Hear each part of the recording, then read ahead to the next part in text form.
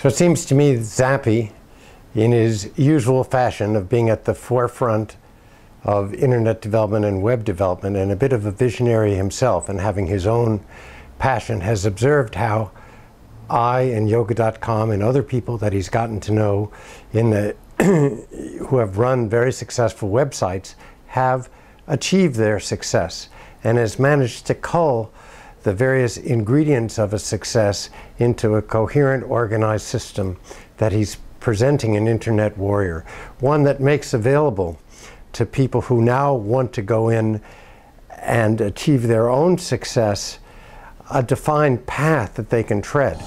Just a couple of years ago, Diamond.com wound up reselling the domain name Diamond.com for $7.5 million.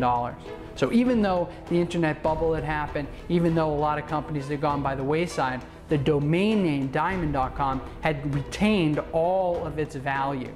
And that's an important lesson that companies were starting to understand, that even as these companies went bankrupt in the internet bubble, companies resold their domains, like Mortgage.com was sold off after the company that it was owned by went bankrupt. These assets were keeping their value, and those assets are more valuable than ever today. So that's the moment you're stepping into. For whatever reason, we're here, and if you take this information, you take this moment, and you tap into it with your passion, whatever it is that you're interested in, you're going to be able to get the right credibility, build the traffic, and monetize and make money from that traffic.